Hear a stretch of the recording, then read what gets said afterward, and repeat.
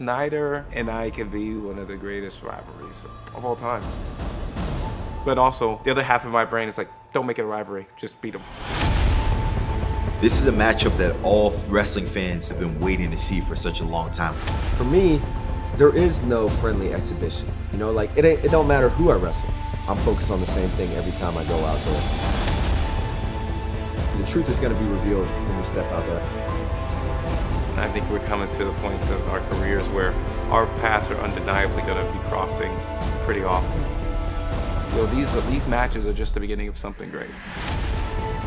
These guys are such dynamic wrestlers. They both accomplish so much.